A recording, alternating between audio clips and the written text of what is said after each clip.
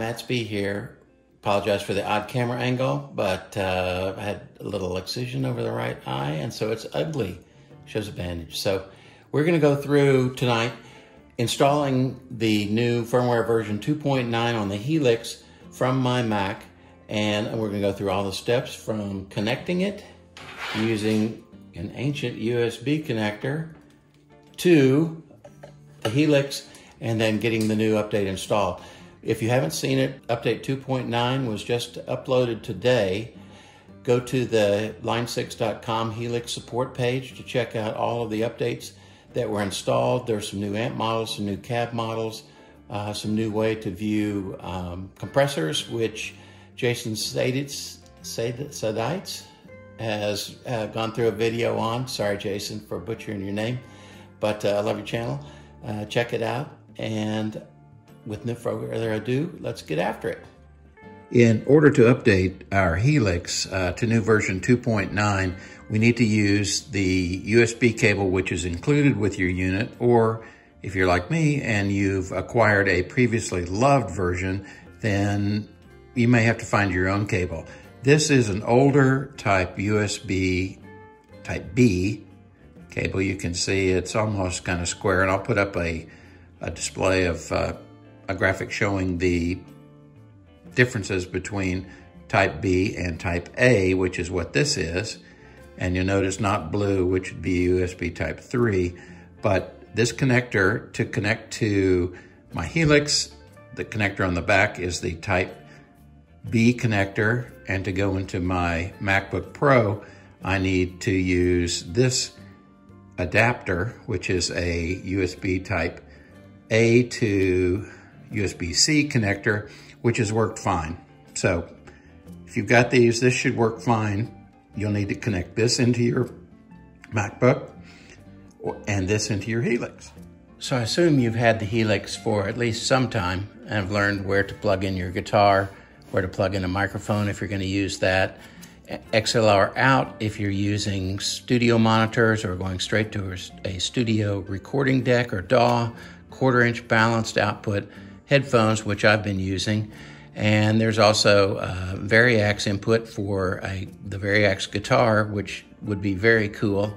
MIDI in and out, digital. And then next to the power cord and the power switch is where we'll plug in the USB-A connector. It can only go in one way. Plug it in, and then it'll be going straight to your computer, and you'll be able to do the update. I apologize that I don't know how to mirror my screen to the recorder, but I'll figure that out for next time. But the first thing you want to do is navigate to line6.com. Then you're going to go to the support page, click on support, and down at the very bottom of it are downloads. So click on downloads. It will open up this new one, and right here you will see the Helix HX Firmware 2.9. So let's read some more information. And this is where I was talking about how big the update was. And this is a good thing. I recommend reading this. And if you're new to the Helix, you may want to read through all of the updates. There have been a number of them to give you some idea of how things have changed over time. But you scroll to the bottom of this screen, and then we go to Get Download.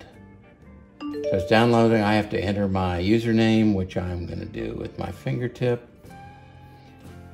Then you can read the license, accept and decline, and then it will go to our downloads folder. Once it's completely downloaded, we will open it. And for a Mac, it opens a disk image like most programs do, and we will double click to install. Continue, continue, continue. Read the license, agree, usual stuff, install. So I need to do that. I love the new touch on the new iMac. Okay, so now it's installed. Actually, we can go to Launchpad, launch HX Edit. And this opens the editor, but whoop, no device is connected, so I need to connect it. So this will go. once the Helix powered up completely, HX Edit went ahead and opened it because it's connected. So this is showing me the chain for the preset that I have, which is an AC30. And from here, we'll just follow the instructions given back on the line 6 page about how to install this. So let's go back, and back. So installing the instructions for installing it are right here. Step 1, step 2.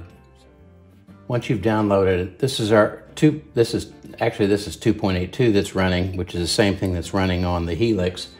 Down in the lower left corner is a gear. You click on that gear, it'll ask you to sign in again, and then once you sign in, you'll ask to check for updates, and you can click on Update Now. So now it will create a backup. So you click OK in the lower right-hand corner. Create backup.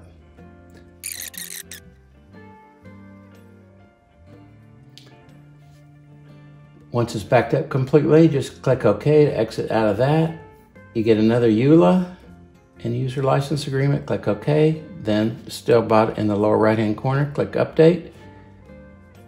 And it's now registering, rebooting. It's rebooting the line 6 as well as updating this, but it's updating the firmware in the line 6.